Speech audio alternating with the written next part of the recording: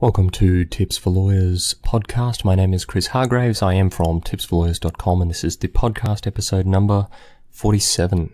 Today we're going to have a talk about time management techniques for busy lawyers, and if you've met a lawyer who isn't busy, then I'd like to shake their hand, but most lawyers are busy. Before we get into that, I wanted to remind you of a couple of things. The first is the awesome free resource that I've called the Lawyers Library. Head over to tipsforlawyers.com/lawyers library and join up today, where you can get access to resources, you can get access to downloads, you can get access to my Essentials course, which is a 6-webinar series on the core skills that every young lawyer needs to understand and appreciate and get a good grip on in terms of their interaction. The second thing is, if you're enjoying these podcasts, and hopefully you are, otherwise why are you listening to them, then I would really value your reviews, your feedback, your 5-star ratings on iTunes. The easiest place to get there is tipsforlawyers.com/iTunes. That'll redirect you through to the Tips for Lawyers podcast iTunes page. Every review, every comment, every star ranking there really helps, and helps keep the podcast visible and helps keep the exposure up there, wherever there might be.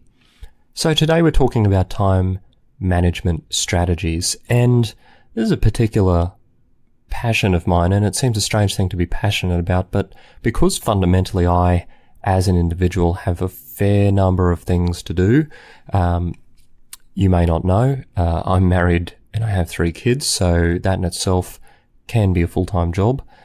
The normal and expected thing I do, of course, is that I do work as a full-time lawyer. Most people consider that to be about a job and a half by itself as well. And of course, I run a website, build courses, develop other websites for both myself and other people, and I run this podcast, and I'm strongly considering starting a second podcast, which might possibly make me crazy. But time management's obviously pretty important with the numbers of things we do. Add on top of those sort of professional level projects and those personal projects any sort of extracurricular activities like hobbies, games, sporting activities or whatever, and you really need to be adept at managing your time very well as a lawyer. Today I'm going to focus primarily on the professional side of things, so the what you do in the office side of things, but you can take these principles and apply them. Obviously, you need to tweak them as appropriate. There are some things that are translatable into your personal life and others that are simply not. But time management is incredibly important for anyone who wants to succeed at a legal career.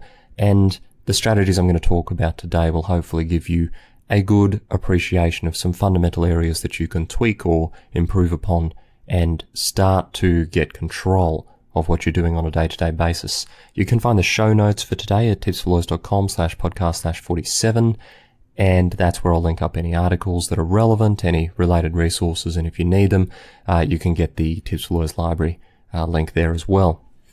So,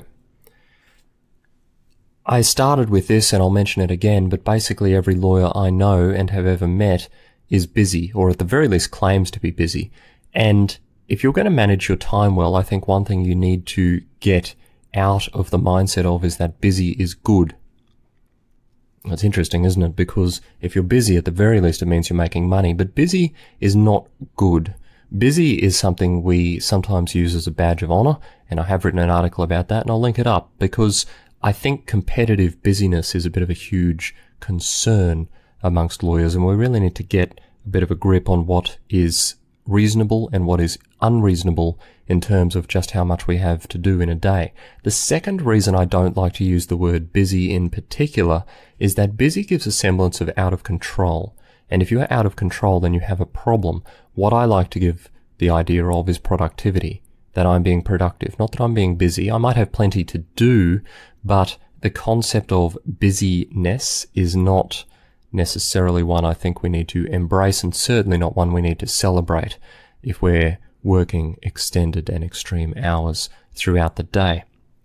So, some people get more things done than others.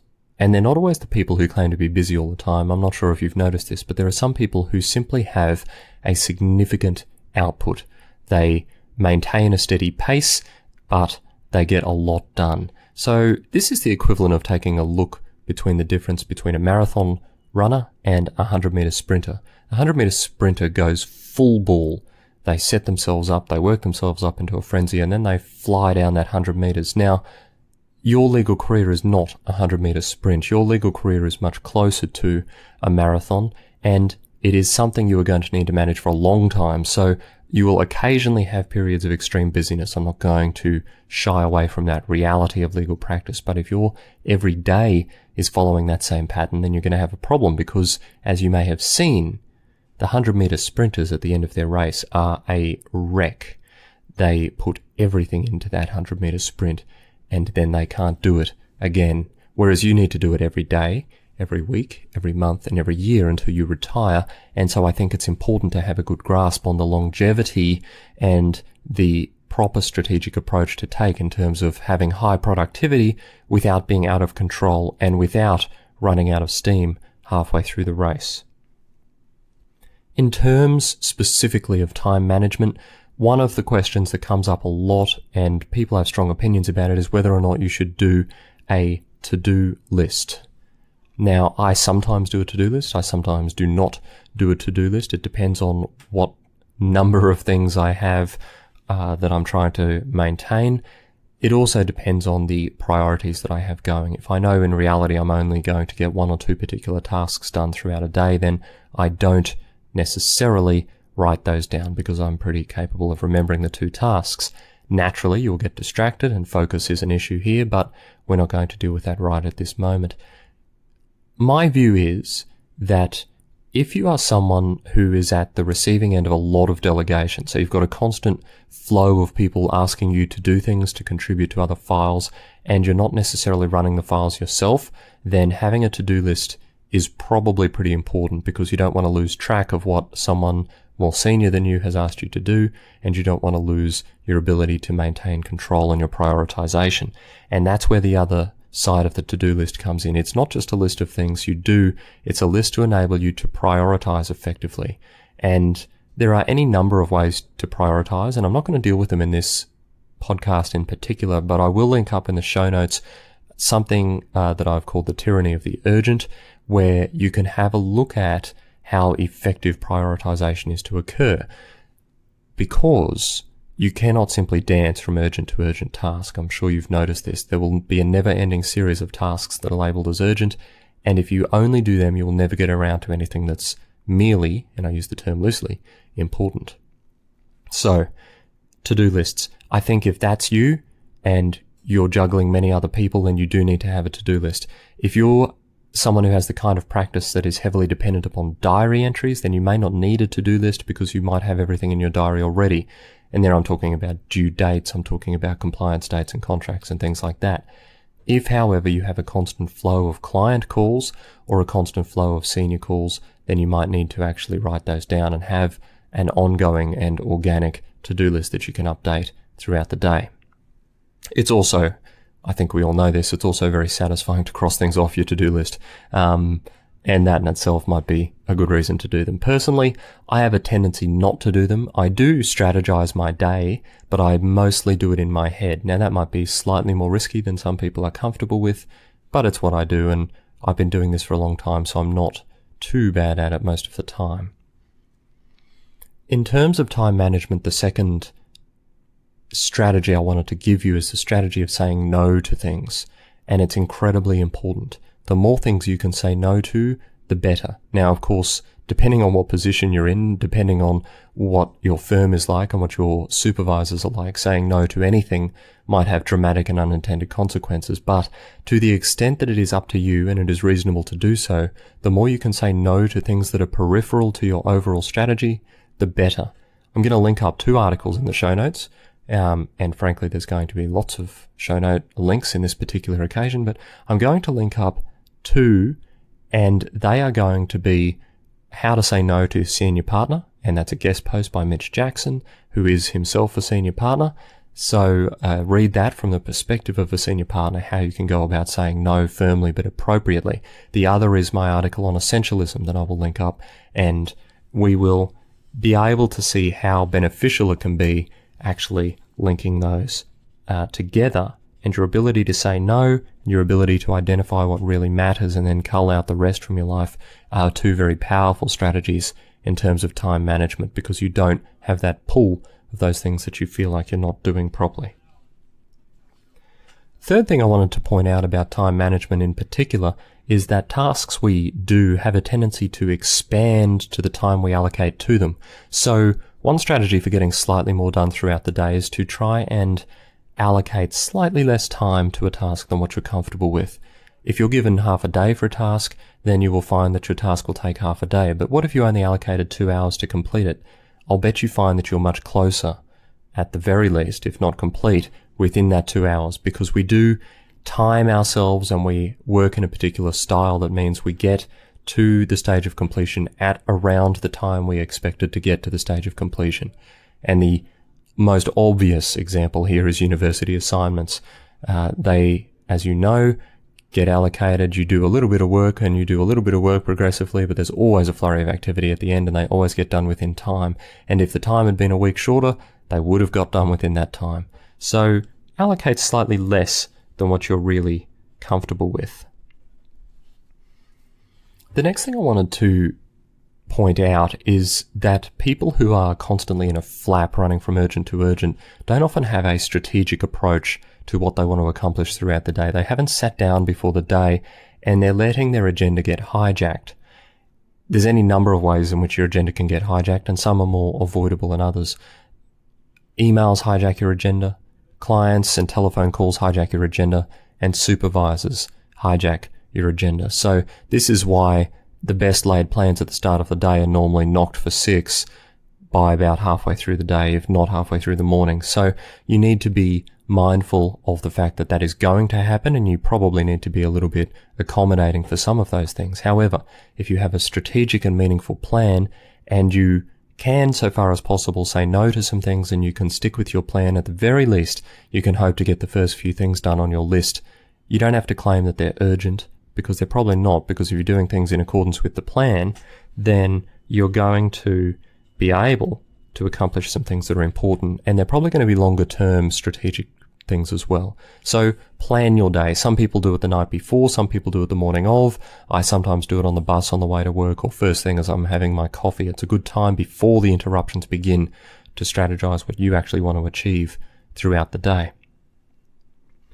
I do think at this point, in terms of strategy and flexibility, it's important to say, look at the big picture.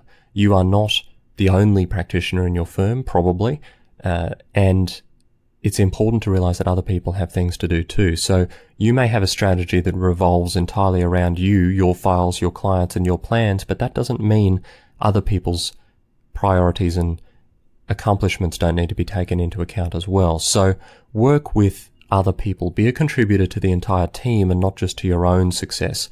Ultimately, if you are facilitating your team operating more efficiently, productivity will increase and you will be known as someone who actually manages to be an effective leader in that space, rather than someone who is selfish, arrogant, and only looks after themselves. So be mindful of other people's priorities. Be insistent where you need to be, but be mindful that not everyone has the approach that you developed in the bus on the way to work. They have their own agendas, and be aware of what's going on so that you can be sensitive towards those as well.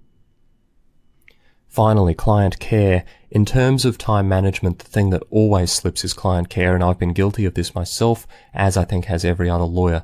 Just because you're busy is not an excuse to not keep your clients up to date. And this generally comes out in two forms. First, underestimate and over-deliver. Now, I've been through this before, sometimes in terms of fees, sometimes in terms of timing, but here we're talking about delivery times. Don't promise something to a client that is an optimistic time frame unless you are certain you can do it. Don't be bullied into providing a time frame that's unnecessarily short by your client. Give a conservative time frame and deliver faster. 100% better, because you will get busy, you will get distracted, and you will get sidetracked by those things that hijack your agenda that I mentioned before. Although you can try avoid them, they will happen. You need to expect those things to happen. And your client will be happier if you serve them better and you ultimately do things faster than what you've promised anyway. The second is, if you're not going to meet those deadlines, then have a system where you can let the client know. One of the most common complaints clients have is that they have to constantly follow up their lawyers. If you are on the front foot, you can advise your client that something hasn't happened, that it's taking longer than expected. You don't want to be the person who does that too much, which is why I suggest making reasonable estimates, not stupidly optimistic estimates. But keep your client up to date. Don't let the client care slip just because you've got a series of urgent tasks to do. And maybe that client care falls within the important category I mentioned before. Most often it's going to be client care, it's going to be marketing strategies, it's going to be networking, things like that that have a tendency to get pushed to one side when we get busy. Don't let them get pushed to one side. Client care is extremely important, and at the very least, make your client aware of what's going on. And sometimes this is harder than others because it's not your fault or you've done something in a timely fashion and someone else hasn't. But be engaged, be communicative, and ensure your client knows what's going on without necessarily laying blame at the feet of anyone in particular. You can just let them know something's taking longer than expected, but I don't suggest doing it too many times because they'll just decide that you never live up to your promises, and that will erode the trust that you are trying to build up with your client. So, those are our strategies. Let me just run through them again and recap briefly. The first is to acknowledge that busyness is not necessarily a positive thing in those sorts of terms. The second, we need to consider whether we're going to bother doing to-do lists or not. I think there are some merit in to-do lists, but sometimes they just become a noose for our own neck or a rod for our own back, depending on what metaphor you want to use. The next thing to consider is saying no to as much as humanly possible, and I will link up some articles about that. You also need to consider how long to apply or to allocate for a particular task, and if you can shorten that by slightly more than what you're comfortable with, you may find that you're able to actually deliver more throughout a particular day. Next, adopt a strategic approach. Do a little bit of planning. Don't over-plan. Don't spend half your day planning the second half of your day because that's stupid. You won't get things done. But plan a bit. While you're planning, though, be mindful of what's going on around you. Be aware of what other people need to accomplish, and don't be a roadblock to those things occurring. Finally, client care. Don't let it slip just because you're busy. Manage your time in a way that you are serving your clients effectively and well. Give reasonable estimates that you can exceed rather than unreasonable estimates that you know you're going to fall down upon. Those are my time management strategies for young lawyers. We are all people who get very busy. Check out those links. They will help you about the tyranny of the urgent, about essentialism, and about saying no. They will assist you in implementing these strategies, and you'll be able to get more done during the day. Don't forget to go to iTunes and leave a review at tipsforlawyers.com/iTunes. I hope these strategies have helped you. By all means, get in touch with me if you'd like me to expand upon any of them, and I'd be happy to do that. This is Chris Hargraves, and this has been the Tips for Lawyers podcast. I'll see you next time.